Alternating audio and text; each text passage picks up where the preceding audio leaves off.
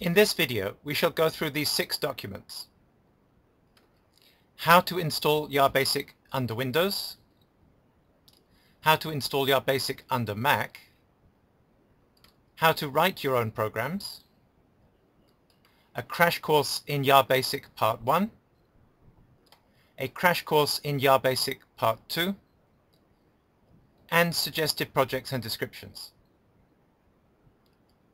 All of these documents can be obtained from the web address given below.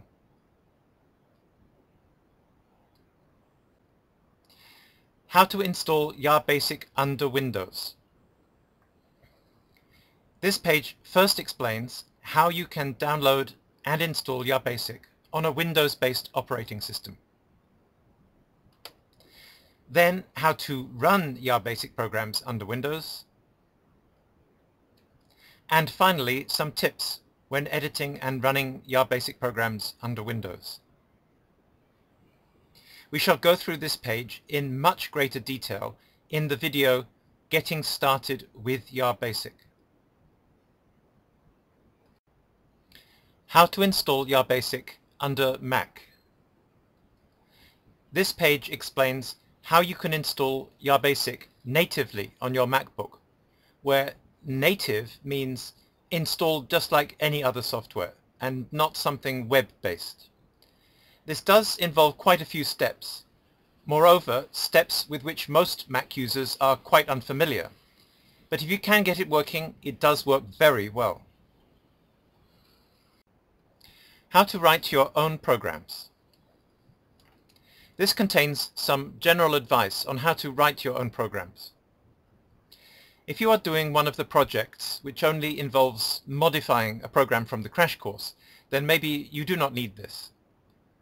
But if you're going to tackle one of the harder projects, which involve writing a lot of your own code, then you should definitely give this a read. Next, let's look at the crash course in Yabasic Part 1.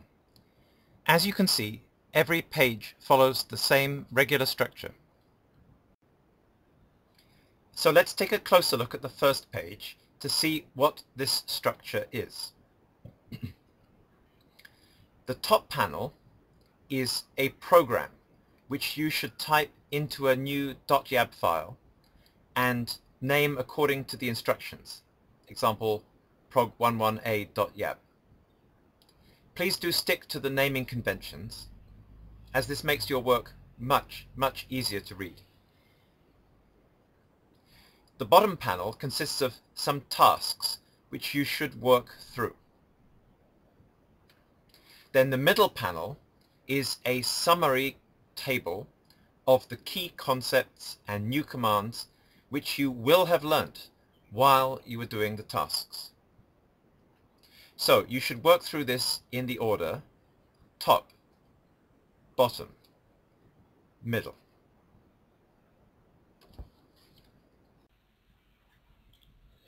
Note, however, that the first page is a sampler of the rest of Part 1.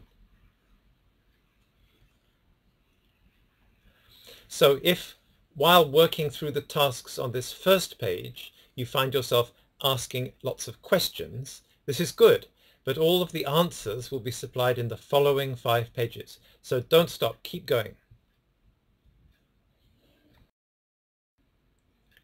Finally, let's take a closer look at the last 2 pages. The last 2 pages are more challenging and are marked with an asterisk. These pages are optional and you can skip over them at first. Maybe come back to them later if your project requires them. Part 2 of the crash course, which also has 6 pages, has an almost identical structure. So again, let's look at the first page.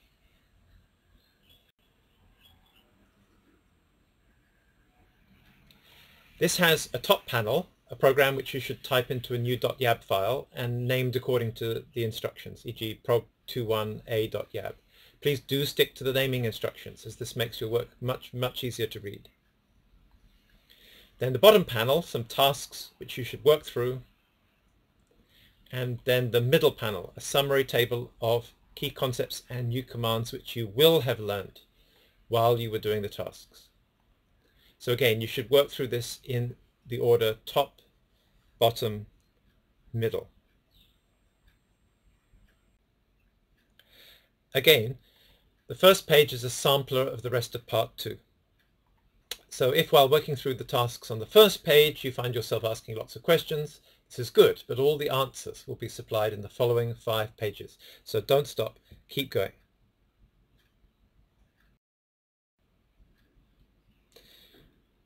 Now the last 2 pages are more challenging and are marked with an asterisk.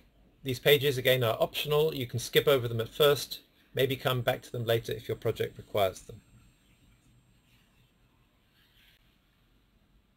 Next, let's take a look at the 4th document, Suggested Projects and Descriptions.pdf. The first page consists of a list of suggested projects, while the other 9 pages consist of the detailed project descriptions.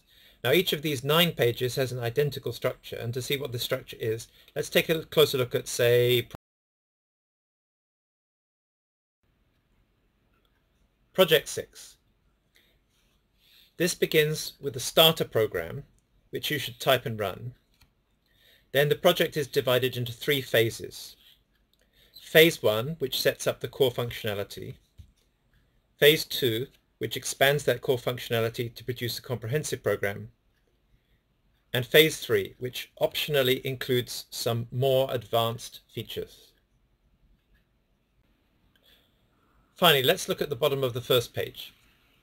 You're welcome to come up with a project of your own, and here are some which have worked well in the past, but check with your instructor first to make sure that your idea is suitable.